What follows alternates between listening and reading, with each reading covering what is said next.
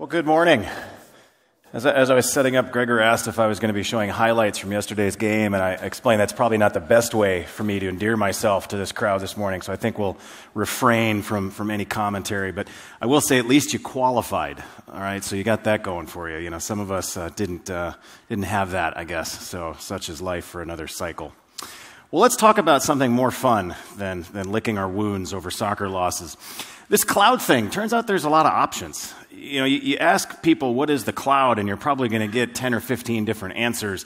You know, some people, when we say cloud, they think, oh, we're talking about microservices. Or other people are like, no, we're doing modular monoliths because microservices hurt in various ways. And of course, I run into a lot of people that are very, very excited about containers. Oh, we're going to put everything in a Docker container, and that's going to solve every problem we've ever had. And of course, now things have turned, and we're talking about serverless. You know, we don't last real long with any buzzword in our industry. It seems like everything gets a certain period and then we move on to something else. You know, we were just kind of chasing after the latest shiny new thing. And of course, a lot of people are very excited about the idea of functions. And of course, everything these days has as a service at the end of it. You know, so functions, as a service, FaaS, everyone's very excited about that. I actually had someone say to me a while ago that I'm an architect as a service. And I thought that was kind of cool until I actually sounded out that acronym. And then I went, wait a minute, I don't think that's quite as positive as I originally thought it was. You know, maybe that was one of those backhanded compliments. And so I know a lot of people are getting very excited about functions and serverless, and then I run into other people who are like, but I just spent all this time, effort, and energy refactoring our legacy, or as someone corrected me recently, they said, we don't have legacy code, we have heritage code. You know, trying to be a little more positive about these investments we've made in the past. You know, and so I don't want to take and reduplicate all that effort that took me to refactor everything to this microservice nirvana, and now you're telling me I need to refactor all of that to functions and serverless, and you know, that just makes me grumpy. I don't want to do that. Now maybe you're more old school, and maybe instead of this particular emoji, you think about this one. This is one of my favorites. My wife saw me putting this deck together, and she said, what is that? I said, it's table flip. She said, table flip? I said, yeah, see, he's got his arms up in the air, the table's upside down. She just shook her head and said, I have no idea what it is you do for a living. I said, that's okay. So please don't throw that code away quite yet. We can actually leverage a lot of that hard-earned knowledge and use that moving forward. And the message that I have really been trying to hammer on over the last few years is we as technologists have to view all of these things as nothing more than tools. They're just tools that are designed to solve a specific problem. The real challenge for us is knowing when do I pick up which of these tools to solve this particular problem. All right? I'm a software guy. I don't really know that much about hardware. And so that translates into my real world too, because at home, I'm not that good of a fix-it guy around the house. I'm not particularly handy. You know, I have one hammer because that's good enough for what I am going to attempt to do. Now, if I were to have a carpenter come out to my house to do some work, that person's going to show up with a truck full of hammers, and hopefully so. Because let's be honest, if somebody comes out to do some work and they say, this is the one hammer I use for everything, whether it's tearing down a wall, whether it's putting up shingles, whether it's doing finishing work, I just use this one hammer, you'd probably ask them to leave. You know, I've got a friend that's a woodworker, and he's got seemingly a garage full of hammers that, to my untrained eye, all look about the same. You know, but he knows exactly when to pick up which one.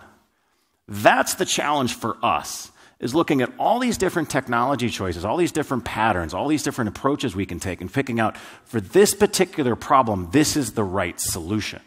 You know, we need to get off of this idea that these are all or questions and realize that they're really and questions. You know, you will use containers and platforms and functions. You know, this idea that I'm going to refactor my entire application to a series of functions, probably not going to happen. Are there certain aspects of your application that lend themselves very, very well to functions? Absolutely. You know, but if you think the right answer is just to function all the things, that's not going to work. You know, if you thought it was difficult to manage 15 or 20 or 50 or 100 microservices, just wait to see what happens when you have several hundred or 1,000 functions that you're trying to manage. So the challenge for us, the message that I've been trying to get across to anybody that'll listen to me, is that we need to know when to pick up which tool. When do we use this? When do we use that?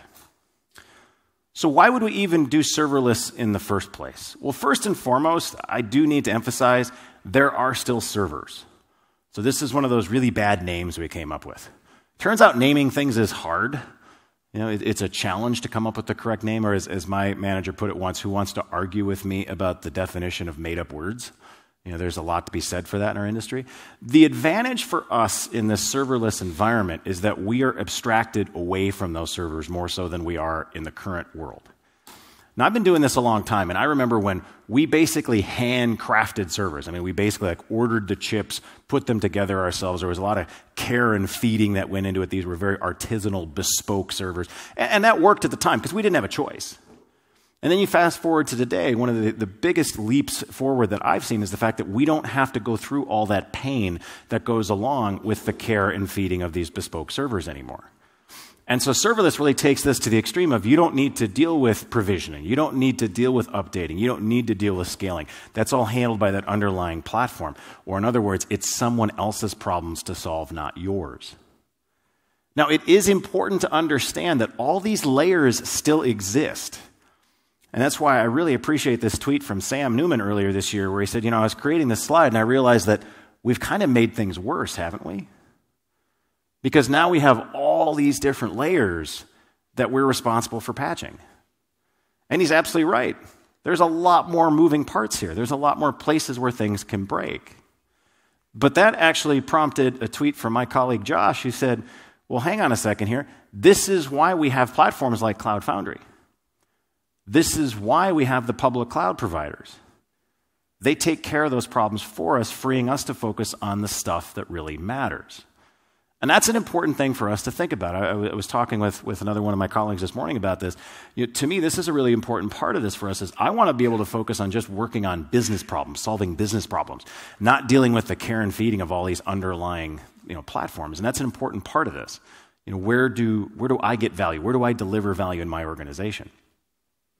Now, architecturally, it's important to understand what this is all built on. And there's still hardware there. There's always hardware. It's just a matter of who's actually building it. And so on top of that, we build these IaaS layers. And I remember when this was a pretty big leap forward, to be honest with you. Because now infrastructure could be spun up in a matter of days, hours, instead of what it used to be. And again, I've been doing this a long time. And I remember one instance in particular, we asked for a development server, a development database. So it was never going to have a whole lot of data in it. It took us a year to get that server created and provisioned. That's ridiculous. I mean, I still to this day have no idea how it could possibly take a year to get a development database put into place. You know, and then with technologies like IaaS, the fact that I could basically run a script and these things would be created, that was definitely a huge step forward. But we've built upon those abstractions as well. And so the first big step here was containers. And with the container environment, I bring a container to the picture. The container has my application inside it as well as everything that my application needs to run. And then that container platform is responsible for the scheduling, giving me networking, routing, logging, all that kind of fun stuff. And that turns out to be a pretty useful abstraction for a number of applications. Not all, but many. Now, the next layer up from that would be a full-on platform, like Cloud Foundry. And the container gets provided for me. I just say I'd like to deploy a Java app or a static app or whatever it happens to be, and the container figures out, or the platform figures out what kind of container that needs. And all I have to bring to this particular party is an application. I can just focus on solving business problems, dealing with the business code, and let the platform take care of the rest. And then the container or the platform gives me images, gives me networking, gives me logs, metrics, marketplace usage, all that kind of fun stuff. Now, serverless builds on top of that and says, all right, well, we're also going to provide the container. You could even argue it's bringing the application to bear. All I need to worry about is my function. And this might be 5, 10, 15 lines of code, and that's it. That's all I'm responsible for as the developer. The platform is responsible for executing that function, scaling that function, dealing with the events that are streaming in, all that kind of fun stuff. Now, the only real difference between these is fundamentally what I'm responsible for as a developer versus the things that the tool provides for me. And the thing that I really want to emphasize here is that depending on your use case, depending on what it is you're trying to solve, different answers are going to fit in different buckets. There's no way you're going to solve every single problem with a function. You shouldn't solve every single problem with a container. The challenge for us is figuring out what goes in which of these buckets. When should I use this tool? When should I use that tool? They are all fundamentally just different layers of abstraction.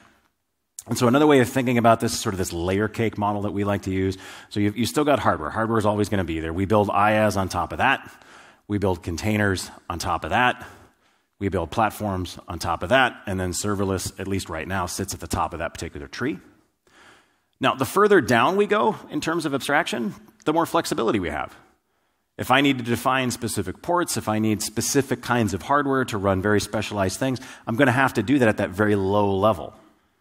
Now, there's also a lot fewer standards, there's a lot more moving parts, there's a lot more for me to maintain and manage over time. The higher up that abstraction tree I go, the easier it is, the less complexity I'm dealing with as a developer. I get more operational efficiency, because instead of this bespoke hardware environment, I just have these platforms, or I have these containers, or I have this serverless environment where, again, typically I'm not doing a heck of a lot from an operations standpoint. That turns out to be very powerful.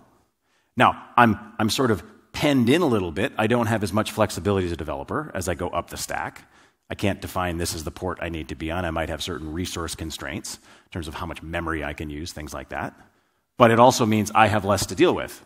I just push my function, I push my app, and then the container takes care of the rest. That platform takes care of the rest. Now, I'm very much of the opinion that we want to push as many workloads as we can up the stack as possible, because that allows us to focus on delivering business value. At the end of the day, that's why we get paid, is to help someone solve a business problem. All this operational stuff at the bottom, that, while very important, is not something our customers typically care about. You know, I think about how much of my career I've spent on currency issues, dealing with upgrading an operating system from this version to that version, upgrading this library from this version to that version. And again, critically important stuff for us to do, but not typically something that our customers get really excited about. Customers typically don't bake us a cake because we upgraded from, version this to version that. Now, there are some people today who argue that FaaS or serverless is the new PaaS. This is, again, where we get into some debates about terminology. What does this term actually mean? There are just a veritable plethora of options here. Lambda was what first kind of got the party started. That's still what a lot of people think about when it comes to functions, but all the major public providers have their own variant here as well. There are several open source versions. I'll talk to you guys a bit about Riff here this morning. And I will admit, this very much suffers from the shiny new thing curse in our industry. We have a tendency to act an awful lot like, a dog that sees a squirrel, and we're like, ooh, chase after that one. Then, ooh, another squirrel, and we chase after that one. We're always kind of flitting from thing to thing. And so there is a lot of that here. And I've seen a lot of people get very excited about this because, they read a white paper, or they saw a tweet, or they saw some post somewhere, and they're like, oh, this company, solved the problem with serverless. We should do everything on serverless. That may work for you, that may not. This is where, again, we have to put on our architect hat or our senior developer hat and kind of think through, does that solve the particular problem that's in front of us or not? Does that help us in this particular situation or not? And I want to stress, we don't want to be lemmings. Too often in this industry, we just sort of follow what other people are doing, and that isn't a good reason to pick a technology. Now, I would argue that FaaS is fundamentally a subset of serverless. And again, this is where we get into some of these sort of pedantic definitions. Many people do use these terms interchangeably. That's perfectly fine as far as I'm concerned. And there are some just fantastic reasons why you should use or think about using this particular approach. Sometimes it's specific to a platform. If you've got a bunch of data already with one of the public providers, let's say you've got a bunch of stuff on S3, it can be really beneficial to use functions to help you iterate through that or do some analysis on that data, et cetera. You see an awful lot of people use this to take advantage of specific functions that some of the public cloud providers give you. So a lot of people are very excited about machine learning these days, and GCP's got a pretty good variant on that. So the idea is to use functions with them to make that happen. But I want to stress, this isn't just some new way to cloud or some new cloud buzzword. There are some very serious efficiency gains to be had with a functions approach. First and foremost, the development experience is fantastic. I think back to how many Java applications I've been on where the getting started guide was like 87 pages long. And after a week or two of wading through it, you still needed a team member to come over and help you with the last few things. For about 2 years, I was like a step in some project's getting started guide. I have no idea how I became a step in their guide, but for 2 years I get these random phone calls. Hey, it says I'm supposed to call you to get my IDE set up. Can you help me with that? And of course, being a good tech person, sure, I'll help you with that. And it wasn't until like 2 years later that somebody finally, one of my friends was on the project and going through the startup guide, and he said, hey, you're like step 17. Why are you step 17? I said, I have no idea. Can you remove me? He says, sure, I'll update the wiki. And so then I finally got pulled out of their setup steps. But I think about how painful it was to get started on so many of the Java projects I've worked on, and then I contrast that with a function where we're talking about 10 or 20 or 30 lines of code, something you can easily get your head wrapped around in a matter of minutes, maybe an hour or two, certainly a day at the outmost, as opposed to weeks or months in some cases with these traditional very large applications. So it allows us to be even further up that abstraction curve. It allows us to focus even more on implementation details as opposed to infrastructure details. Now I know several of us probably actually do know the operating system we're running on, but I would challenge you to say, do you really care? Is that something you should worry about? Where do you want to focus your time? More importantly, where does your business want you focusing your time? And this is where I like to talk about this notion of the value line. There's a value line in all our organizations, and we want to be above it. We want to be providing additional value that is noticed by our customers, noticed by our business partners, and so that they understand what we're bringing to the table. I don't like doing this undifferentiated heavy lifting. I would like someone else to do that for me, so that, again, I can focus on solving business problems, because that's the stuff that my customers need and want me to do. So as a developer, I would much rather focus on solving business problems than dealing with this low-level currency kind of issue that we've traditionally had to do in our industry. Now, the other side of this is resource efficiencies. One of the really powerful aspects of this function space is the fact that if your function has not been called in a period of time, we'll get rid of the container. Blow it up. You're not paying for it at that point. I think about traditionally how much underutilized hardware we've had in our industry, and it's crazy. I suspect most businesses, if they ever actually looked at their data centers and actually figured out what is our utilization number, it's probably a low single-digit number. And so we are paying for all this infrastructure, all this hardware, all this cooling of these buildings for something we're hardly ever tapping into. It's a heck of a lot better if we can just pay as we go.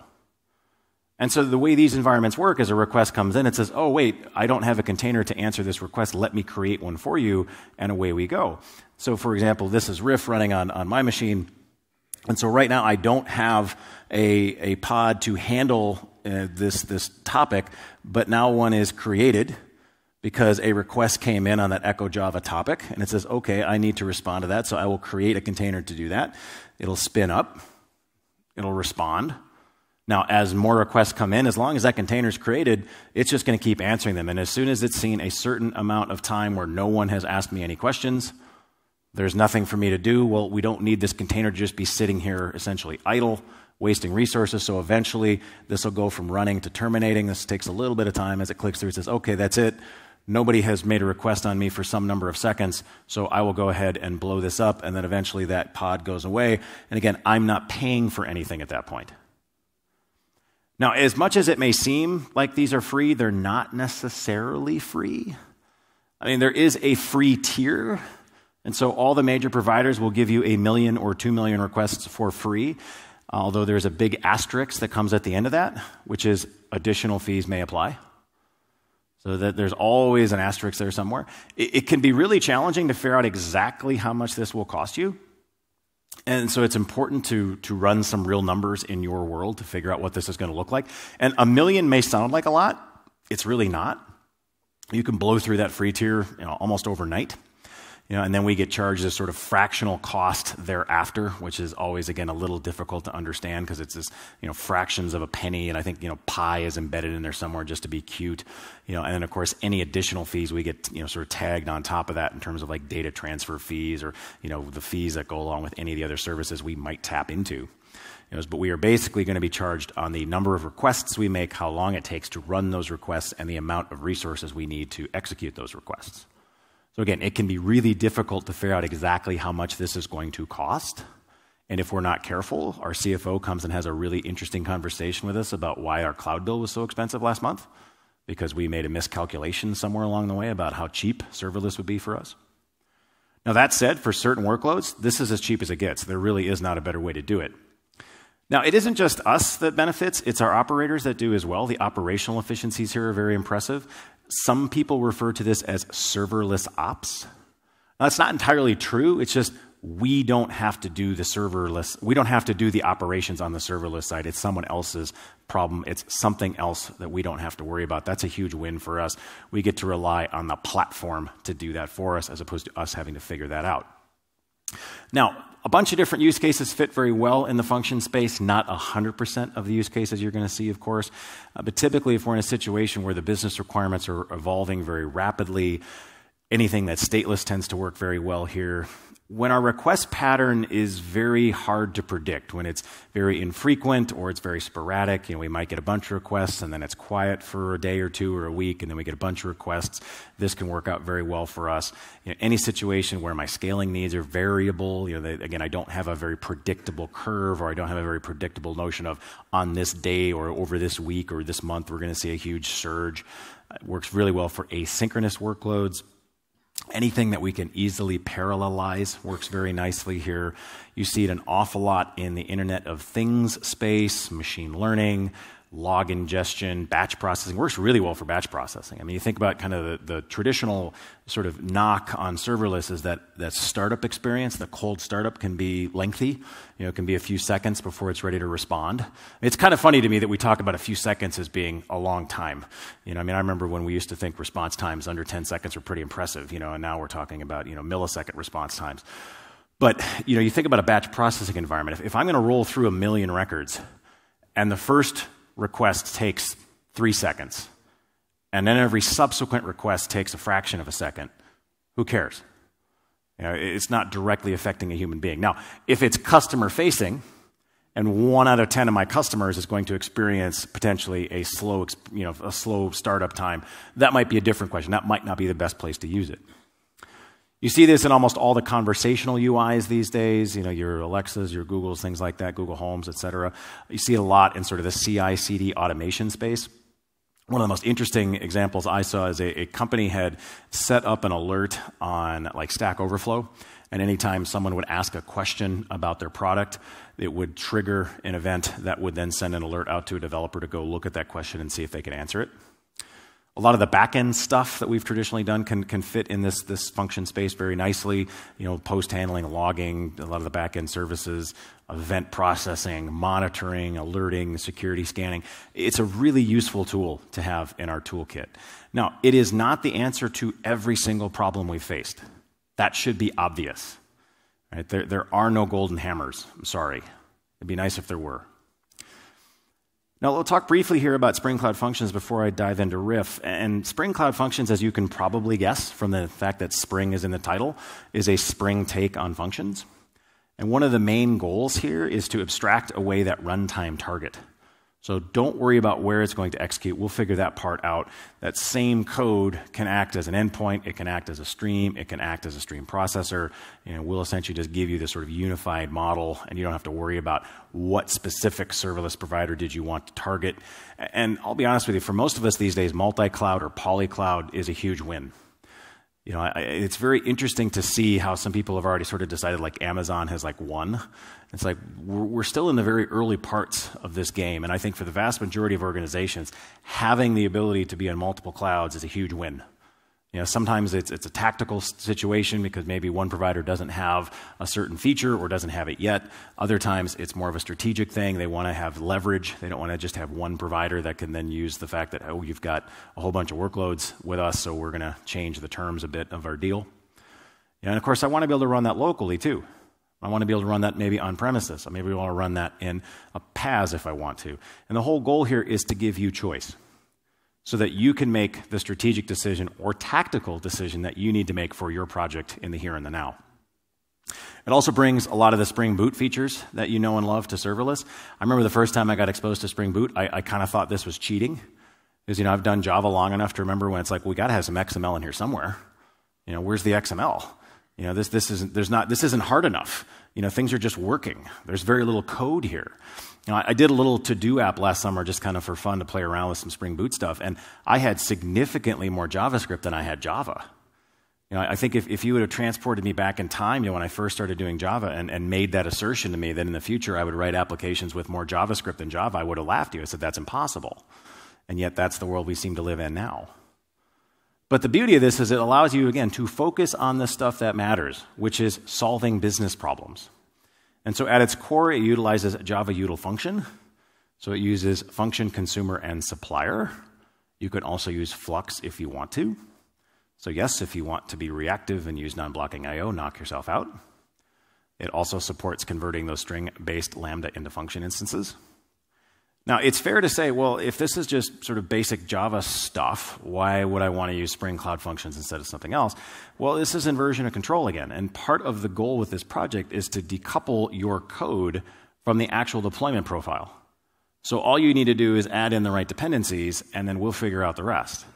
So if you want this particular chunk of code to act as a RESTful endpoint, that's fine. Just include Spring Cloud Function Web, and now it's a RESTful endpoint. Would you like that to be a stream processor instead? Well, that's okay. Just include Spring Cloud Function Stream. Now, I don't know about you, but I'm not a big fan of boilerplate code. I remember when I first was exposed to Ruby, that was a huge part of what attracted me, was the fact that there was far less boilerplate. And I still remember writing a little bit of Groovy and just like a tear running down my cheek because it's like all these things I didn't have to write. It's fantastic. My poor Pinky got lazy because it didn't have to hit semicolon every single line. But I, as a developer, would much rather focus on functions and not deal with all this boilerplate stuff. Let somebody else deal with that instead. And I'd like to be able to implement this code and test this code outside of that target environment. So that's really part of the goal here, is to give you that flexibility. Now, let's turn our attentions to Riff. This is an open source functions environment. It's a recursive acronym. Riff is for functions. I think it also helps that Mark is a guitar player, so, Riff, it works on multiple levels.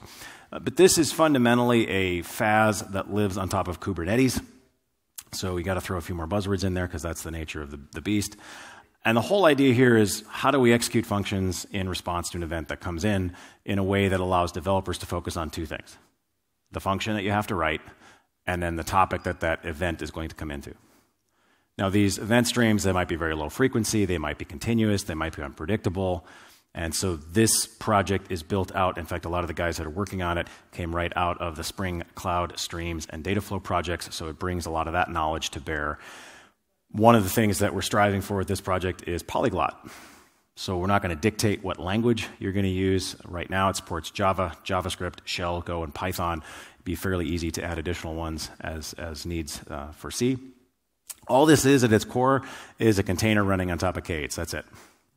And it will scale up and down as necessary. So there is a riff function controller that watches the topic, and it sees, I'm seeing some extra lag. I better spin up some additional containers so that we can respond to that more quickly. We can sort of get that back into a more reasonable amount of lag. And then eventually, I don't see anything else on this queue, so I'm going to go ahead and blow this container up. So we'll scale down to 0 after, I think, 10 seconds is the current idle time. The goal is to make as many of these knobs configurable as possible. Now, one of the things that has come out of this work is this notion of ICE. So everybody's probably heard of CAP or CAP theorem. Basically, like with distributed computing, what can we control and what do we have to just accept? And so the idea is you get to manipulate 2, but not all 3. And so we kind of have the same thing here inside the serverless environment. And so the ICE acronym would be, you can be immediate, you can be consistent, you can be efficient. You get to pick 2. So the idea with Riff is to let you pick the 2 that you care about. So what is it that you're most worried about? Is it resource utilization? Is it immutable containers? Because like so many things in our space, it's all just a set of compromises. One of the things I find really ironic is you see people do a serverless environment, you see them do this functions environment, which again, part of the whole win here is if no one has called your function in a while, we go ahead and drop that container, you're paying nothing. And because people are so worried about that cold startup time, they poke their function every so often to make sure it can never terminate. I just think you're doing it wrong at that point. Because if you can't handle that, if that's not a good fit, then this probably isn't the right solution to that problem. You want to explore a different option. So if we keep our containers running, we're paying for idle resources. That might not be the best approach. Now, we can always keep a container warm and then inject our code into that container, but now we're not immutable anymore. But if I launch containers on demand, well, now I've got that slow startup experience, and that cold start can hurt. Now, you see a lot of the public platforms are using dynamic loading, and so they have sort of this pool of warm containers sitting around. A request comes in, they inject your code into one of those warm containers, they respond to that, and away we go. The goal with Riff is to say, no, you decide. You've picked the ones that make sense for you. You decide what trade-offs make the most sense for you. So your function gets packaged as a container, and then that gets run on Kubernetes, just like any other resource. So the function and the topic are just K8's resources. So they are managed via kubectl, just like a pod. They run in a pod. Riff is very thin. That's one of the things I appreciate about it. It relies on existing existing things in the Kubernetes space. It's this custom resource definition extension. This is not some special arbitrary thing. It's just a standard stock Kubernetes feature. And so again, the function controller is looking for lag on that event queue and then scales up or down as necessary on those containers. The event broker is Kafka. That is pluggable. So the idea in the future is that that'll be something you can swap in or out depending on your needs. Now, there is a Riff command line. There's a set of functions you can use. There's init, which will initialize a function. There's build, which will go ahead and create a Docker image that sits on top of the Docker CLI. Imagine that. So it's basically just calling out to the Docker CLI to build your image. The Riff apply, which says, hey, I want you to deploy this onto Kubernetes. So that's basically living on top of kubectl. And then you can use Riff create to actually do all of those together, if that's how you want to do it as well. So a lot of different options that you can play with. The invokers are now all installable resources. So when I first started playing with this back in 0.002, everything came along, whether you were using Go or Node or not. It was all there. Now you just install the ones you need. Now a lot more is done for you by Create in particular. So you can create your own Docker file if you wish. You can create your own topic or function YAML if you wish, but you can also just have that created for you via Riff create. What do you want created? Riff init. What do you want initted? And then there's various other commands you pass into it to say, this is where my function lives. This is where the Docker image I want you to use, etc. But again, this is just another inversion of control concept. Don't call us, we'll call you. Now, there is a sidecar inside of this function container that goes ahead and has the binding to the event broker, so that's the proxy pattern that's going to talk to that. There are multiple implementations of the function controller, one for every language, right? So Java, JavaScript, etc. There is only one fundamental implementation of that sidecar to talk to the event broker, and then it can communicate over HTTP, standard I/O, or gRPC. All right, so architecturally, this is what we have inside of Riff. There is an event broker, again, right now, that is Kafka. That will be pluggable in the future. We have the function pod. Inside the function pod is our function container. The container contains an invoker. It also contains our function. This is the only part of this that we are directly responsible for. We write the function. Everything else comes along with Riff. There is a sidecar container. Inside the sidecar container is a dispatcher, and there's also a binder. And this is how we fundamentally talk to the event broker. So there's a broker API, and again, it's the sidecar that's responsible for that. And then the sidecar just passes that information back and forth to the function container over HTTP, gRPC, or standard I/O. Another way of looking at this from a technology perspective, we've got Kubernetes sitting at the core of this. There's also Kafka. And this is usually the point in the talk where the power goes out. I'm not entirely sure why that is. I think it's got something to do with Kafka. If I say Kafka enough, apparently that's enough to bring down the power. Kafka is talking to an HTTP gateway. We have a set of controllers. There's a function controller and a topic controller. They're talking to Kubernetes. Kubernetes is managing them. We bring a little bit of YAML to the party that describes our function, describes our topics. And then we have a set of pods that contain our functions. And then they're talking to Kafka over that sidecar and then executing as necessary. All right, now again, this is a very new, very evolving space, but the goal here is to give us an agnostic layer of FaaS that allows you to run this wherever you want, whether that's on premises, whether that's in this cloud or that cloud, give you the options to run it where it makes sense for you. So let's dive a little deeper into the moving parts here. So we have Kubernetes. Can't swing a dry erase marker in an enterprise these days without running into somebody who's very excited about Kubernetes. Its job is just to scale and manage your containers. Now, this comes from Google, and so it's built on the lessons learned at Google. Needless to say, this is not their first rodeo. They have learned a thing or two about how to do this and do this well at scale. It's stunning to me the scale that some of these organizations work at and the kinds of things they run into at like Tuesday at 2 o'clock. Many of us would like never see in our career. So it's something to keep in mind that these folks know what they're doing. They have good experience here. And it does a lot of what you would expect out of this kind of capability, right? So it's got self-healing, it's got scaling, it's got service discovery, load balancing, et cetera. It'll help you with automated rollouts, rollbacks. And at the level we typically work at, it'd be the kubectl. Now, depending on who you ask, this is pronounced different ways. I've had some people insist to me, no, it's kube control. Others say, well, I always spell it out, kubectl. Some people say it's kubectl. That's usually what I use. Some people say, no, it's a harder letter, it's kubectl. It doesn't matter. Whatever works for you is perfectly fine. It's the command line interface. The beauty of Kubernetes is you say, this is what I would like. I need this many containers, this many instances, et cetera. You go ahead and figure it out. And then Kubernetes says, okay, fine. You said you wanted 4 app instances. I see there's only 3. Let me spin up a new one and get that added into the pool. And so insert your favorite Captain Picard reference here. There are a number of abstractions that you hear about in this space. There's pod, service, volume, namespace, et cetera. You've already heard me throw pod out a few times here today. A pod is just a thing that houses a container. A lot of times that's a one-to-one. A pod has one container. It doesn't have to be. It could be multiple containers. This is also where storage and unique IPs comes from. But this is the fundamental unit of deployment in Kubernetes land. You can think about it quite simply as an instance of your application.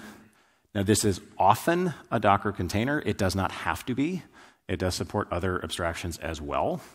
And while it is most common to see one container per pod, it is possible to have multiple containers, and some of these are very tightly coupled. Now, I do think it's a little interesting when people say, oh, these microservices all deploy together. It's like, those might not be microservices anymore, depending on how we want to define that term. But the beauty of a pod is that I can share those resources. So that's part of why you see this abstraction come up of having a couple of containers in the pod, because now they can talk directly to one another. They don't have to go outside and come back in as they typically do in some of the other platforms. Now, these helper pods are almost always, or helper containers are almost always referred to as a sidecar. So we have Docker as well. Everyone gets very excited about Docker these days. Now, Docker is quite simply just a box. It sort of builds on that shipping container concept. If you think about the way shipping used to be done, it was a very labor-intensive. You needed a whole bunch of people to carry things on and off the ship. And then someone said, hey, let's all put it in a uniform box. And then we'll have a crane lift the box onto the ship, lift it on and off, and it just puts it on the back of a trailer, and now it's the same size as a typical semi-trailer, and away we go. And so all you got to do is put things in and out of the box. Makes it a lot simpler, a lot less labor's involved. And you can put whatever you want in there. As long as it fits, it ships. I have a similar analogy for my cats. My cats have this attitude that if they fit, they sit. Whether that's like in a box or whether that's on my laptop, it's all good. One of my cats loves to pair with me, but he gets very annoyed that I need my hands on like the keyboard, and so he'll like lay across my arms as I'm trying to type. Makes it very difficult. And then he gets very annoyed at me when I try to move him. He's like, dude, I was sleeping here. You put whatever you want in the box, everything it needs to run, your code, your system libraries, the executables, et cetera. And the beauty of this, and the reason why a lot of us get very excited about it, is the fact that my code is completely isolated from the environment. And then I think back to how many times in my career I have wasted effort, energy, and time on issues where it worked in this environment, but not in that one. Well, it worked in dev, why isn't it working in test? I don't know.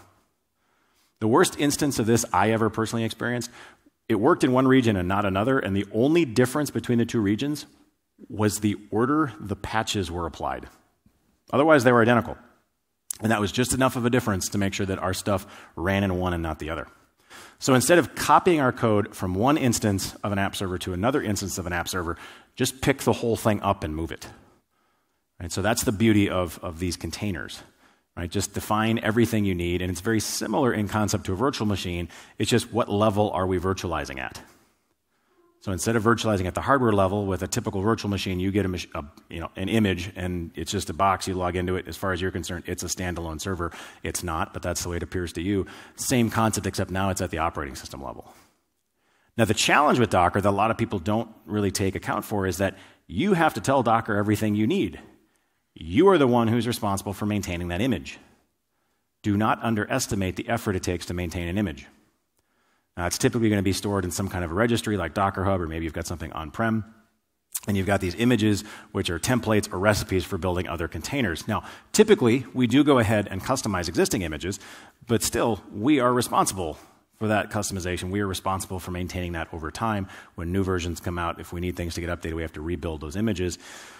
And that actually works out fairly well in many cases, as long as we are aware of that trade-off.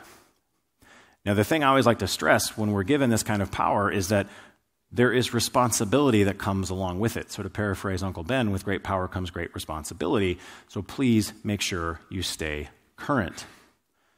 Now, certainly as a U.S. citizen, one of the things that I am unfortunately very acquainted with is the Equifax hack. Right? This got a lot of attention last year, rightfully so, because virtually every U.S. adult has had their information now spewed across the dark web, thanks to them running an unpatched version of struts. Now, it's unclear to me at this point which is the bigger crime here, the fact that they were running an unpatched version of struts in production in 2017, or the fact that they were running struts in 2017. I'm willing to have that debate. But it's not just limited to that. I mean, everybody at this point has heard about Meltdown. They've heard about Spectre. And of course, if you want the good definition of what those are, go check XKCD. As always, he does a fantastic job of actually explaining this to you. In the instance of time, I'll leave this as an exercise for you to track down later. But it's important that we understand the implications of staying current. And then, of course, we have Kafka. Kafka is the distributed streaming platform. It's basically a message queue with pub sub and gives us kind of the best of both worlds. Does a really good job with that. Gives us this real-time stream processing. All our records live on this topic. And they've got a key, they've got a value, and then there's a timestamp. Now, what makes Kafka very powerful is the fact that it knows how to partition these topics. They're ordered, they're immutable, everything has an offset. And so different consumers can be working at different parts of the queue. And based on your retention settings, those are kept for as long as you need them to be kept, and then consumers can just come and go, and they can pick up wherever they need to. Right, so that allows our consumers to go back in time, reprocess things, skip forward in time, et cetera. And so fundamentally, Kafka is the best of pub sub and queues at the same time. It's really interesting to see this shift in our industry from the database is fundamentally the source of truth to our events are fundamentally the source of truth. And the database is a snapshot of those events over time. Now, I made that comment earlier this year, and someone said, well, you do realize Kafka is storing things in a database. It's like, okay, fine. There's always databases somewhere. But it's just a change in how we approach that I think is very fascinating to see. All right, so we get this ability to split things across multiple consumers. It's a very, very powerful abstraction, to say the least. There's a reason why a lot of people are very excited about Kafka. All right, so what does this actually look like trying to use it? Well, you write a function. A little bit of code, a little bit of Java, a little bit of JavaScript. You need a Docker file, and then you need a little bit of YAML to configure this together. And a lot of it we don't even need to write directly. I'll show you kind of an old version of this, but it gets us to the same place. So, hello world, if I just wanted to go ahead and echo back, this happens to be a little bit of JavaScript. So we'll echo back whatever you happen to type in saying, I'm echoing this back to you. All right, so I need a container. So I need to say, all right, where is this coming from? Well, I'm going to use the node invoker. All right, so this happens to be a slightly older version, doesn't really matter, same basic concept. So go get me the node invoker Docker image. I'm going to customize from there. I'm going to be injecting a function into this. And then, by the way, the name of my function is whatever the name of my function happens to be. In this case, it's echo node. And so that will go ahead and get replaced in that environment variable up above. So there's my very simple little Docker file. Then I need that riff invoker is living out on Docker Hub, imagine that. We set up this environment variable that says, here's where you should find my code, and then our function gets injected into that image. All right, so wherever at that directory that gets named there, that environment variable gets replaced with the name of our function. Now we need to configure the function and the topic. Now again, you don't even need to write this anymore. This can all get generated for you, but this is the basic idea. This could be split into two separate files if you want. It doesn't have to be in one. I kind of go back and forth as to which is simpler. Notice that we have two different things in here. We've got a topic and we have a function. And so the topic, we're going to call it, in this case, happens to be echo node topic. I'm not very good at naming things. Now notice that that has to match the name on the function that says, where's my input coming from? Oh, it's coming from this echo node topic. So if those two names aren't the same, it's not going to work. Because the topic gets called one thing, that's where the function expects to find it. And then what image am I using? Well, I'm going to use this echo node image thing I just created. So this maps back to that Docker file we just created. And then all I have to do is build that. And so I say, all right, riff build what? Well, this echo node, there's the version, et cetera. Again, a lot of this is just sort of sitting on top of other CLIs. But it goes ahead and says, all right, let's roll through. I'm going to grab that base image. I'm going to create this environment variable. And then I'm going to add your function into this container. And away we go. All right, so now we get this nice little image based on our function as well as whatever's coming from that parent image. And again, you can do this all direct with a Docker CLI if you wish, because essentially what it's doing is farming out to Docker build and Docker push. And we say, okay, I'd like this to run. And so we say, okay, make this so K8s.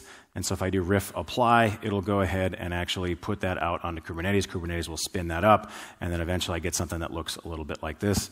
There's an awful lot running here, but you can see that we've got that echo node. We've got the topic gets created, and then once a request comes in on that topic, it'll go ahead and spin up a container to respond to that particular message. And again, I can do this all in kubectl if I wish. I can just use the riff CLI to sort of paper over a lot of that. It's totally up to me. You can kind of go back and forth, whatever makes the most sense for you. And again, this is all just a wrapper over kubectl. And so it's calling kubectl apply. And then we can execute our function.